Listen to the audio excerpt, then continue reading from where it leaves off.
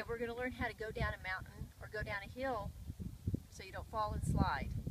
So start off, find a rock, keep your back straight, stick your butt in the air and sit on the rock. So I'm sitting on the rock, my spine is straight, I can feel the backs of my thighs on the rock too. This is the position of going down a hill. So you're going to imagine that you're sitting back. When you come up, you already know that you take really small steps. But you're going to have to keep your weight behind you so you have an imaginary rock you're sitting on. And you're going to reach your buttocks back and keep your stride wide and keep your steps small.